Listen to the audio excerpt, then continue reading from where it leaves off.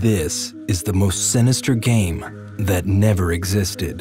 It all starts in the 1980s in an arcade in Portland, Oregon. Polybius was alleged to be a vector graphics game in which the player has to shoot geometric shapes while noises and patterns flash on screen. The urban legend said that the game itself caused side effects ranging from headaches and migraines to seizures, and in some cases, even suicide. The myth then goes on to detail that mysterious men in black will come in frequently to inspect the Polybius machine before taking notes and leaving without saying a word. It was alleged after a few months, the machine was quietly removed from every arcade in Portland and was never heard from again.